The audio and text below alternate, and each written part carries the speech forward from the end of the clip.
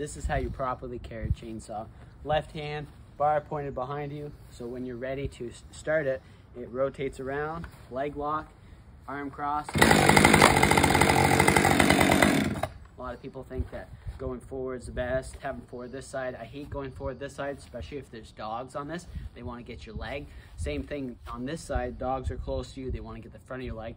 Plus you have to go all the way around, switch hands in order to do the leg lock, because you want to do this kind of a leg lock situation, because if you stop like this, and if your saw is not tuned right, or if your brake's not on, saw could spin and get out of hand for any reason, and that's where you get accidents happen basically. So the best way to carry a saw, left hand, bar pointed behind you, so that way if you do fall, you can just abandon ship.